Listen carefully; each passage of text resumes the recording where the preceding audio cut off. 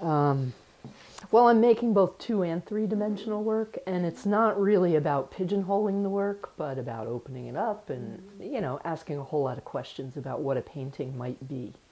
I think they're both. They're sculptural paintings to me. I think to a more,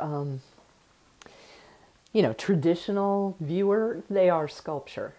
And I wanted to put my work in that context very deliberately because I was really unsatisfied with the dialogue that went along with abstract painting.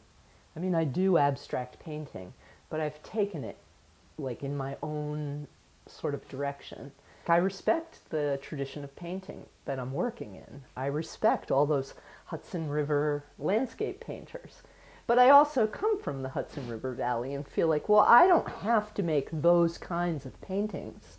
My work is more about just totally sublime aspects of the landscape. But it is always about the landscape for me. But to me, they are paintings because that's the vocabulary that I have in my head.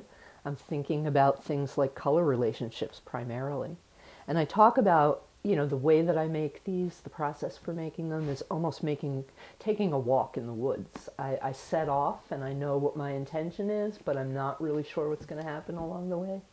And because I'm working within molds that I create, and I build these molds sort of as the piece grows, it really just becomes about putting one foot in front of the other and trusting that inevitably I'll get to some place that's exciting or surprising to me.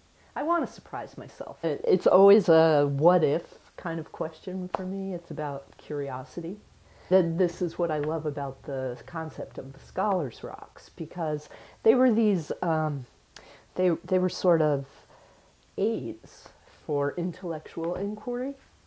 They weren't really about proving anything. They were more about inspiring the mind.